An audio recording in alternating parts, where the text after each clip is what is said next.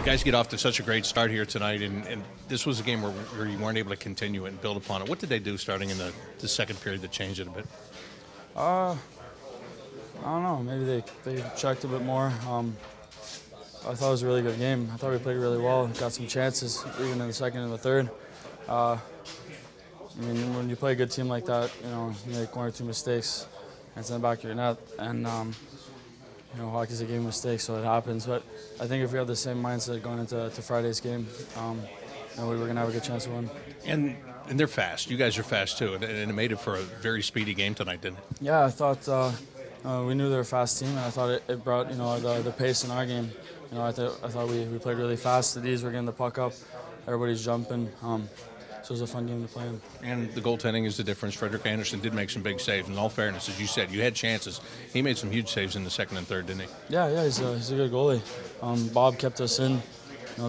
Bob kept us in the whole game. We just couldn't get past Andersen, but like I said, Friday, if we keep the same mindset, got a good chance.